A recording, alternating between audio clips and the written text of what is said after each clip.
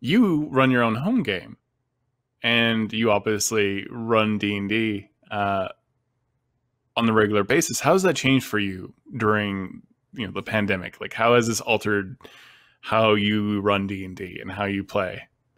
So during the quarantine, we have been playing D&D online. First, I was DMing, and then most recently, my husband took over DMing, finally giving me a chance to play, which is almost unheard of. I almost never get to play, which I'm not complaining because I love DMing, but it is a treat occasionally to get to just show up with my character and play.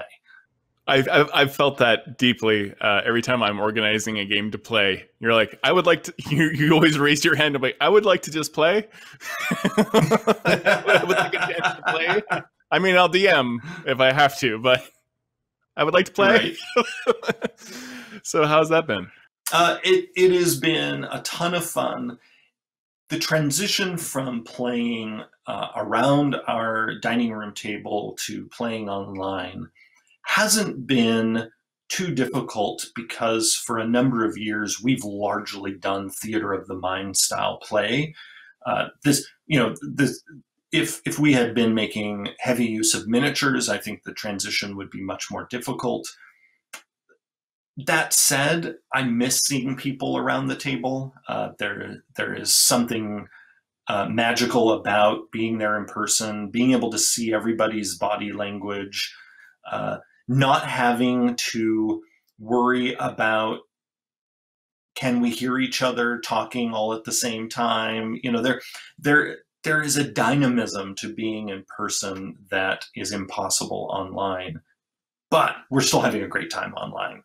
We're still, we've just adjusted, and we talk differently to make sure everyone has, quiet so that we can all hear what this particular player is saying. And we've been using different dice rollers and trying out different tools for enhancing the play. One of the things I also miss, by the way, in addition to just being there in person with people and being able to share a meal with each other while we play, is I miss having ambient music. Some of the online tools allow you to have music playing, but it's not quite the same as having music playing in the background in a space. And in my home game, I make heavy use of mood music. Almost always in my campaigns, I have music selections keyed to different groups, different places, different events.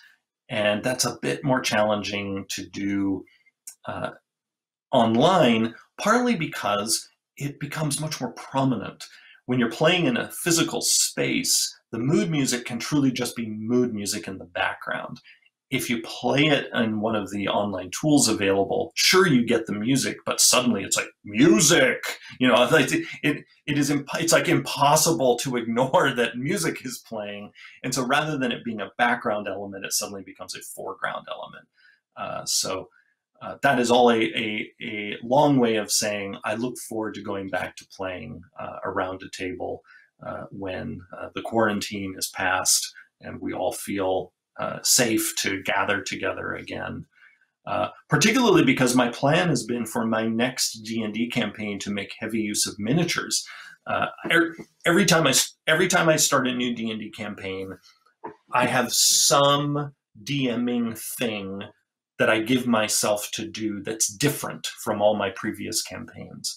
And sometimes that's a shift in genre, sometimes it's a shift in gameplay, or both. So my next campaign is going to be pulp adventure in theme, and it's going to feature way more dungeons than I normally use, and I want to use miniatures because it's now been years since I've made heavy use of miniatures in a campaign.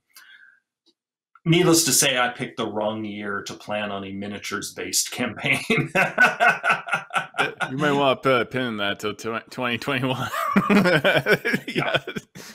I recently have gone back into miniatures as well, and WizKids sent me some of their they're the little spell effect templates to let you know how big Fireball is. And I find it weirdly fascinating to know exactly, like to get it right, makes me very excited. So yeah, I'm getting back into that, but like you said, not the best year for it, but very fun. My wife was playing a wildfire druid, and boy, those are blasters. And you really gotta know where those fire spells are and what they do. It's a lot of fun.